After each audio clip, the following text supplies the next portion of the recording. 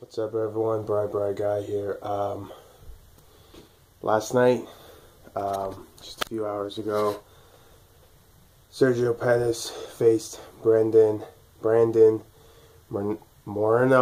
UFC Fight Night Mexico. I think it was Fight Night 114. Ryan's a little squirrely right now.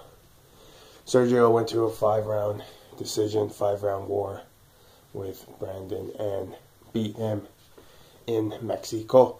I know back when Cody Garbrandt and TJ, that fight was canceled. TJ was pulling for a Mighty Mouse fight, and then Dana White and Mighty Mouse had their well-publicized beef. Mighty Mouse delivered that long message on social media stating what had happened, and he was saying that he wanted to fight either Ray Borg or Sergio for the title next. Felt that TJ wasn't deserving of the title just yet.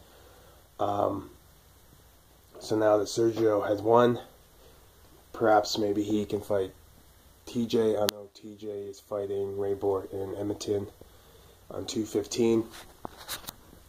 I feel Mighty Mouse will go through Ray Borg really quickly. Maybe go to decision, but I feel Mighty Mouse regardless will win. So we should do a Pettis Mighty Mouse fight. Pettis is now 5 straight in the Flyweight Division. He's looked dominant. He's good in every aspect. He trains with his brother, Anthony Pettis. Trains with Duke Rufus.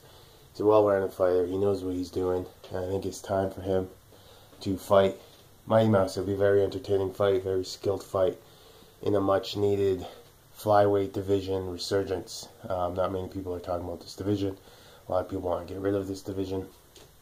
It's unfortunate. A lot of great fighters in this division, including the champ, pound for pound best, Mighty Mouse. So yeah, Sergio Pettis, Mighty Mouse fight could be in the works after 215 if Mighty Mouse were to win. Even if Mighty Mouse loses, maybe do a Ray Borg Pettis, but I see Mighty Mouse getting a rematch if he were to lose in some strange fashion. But excuse me, Mighty Mouse, Sergio Pettis.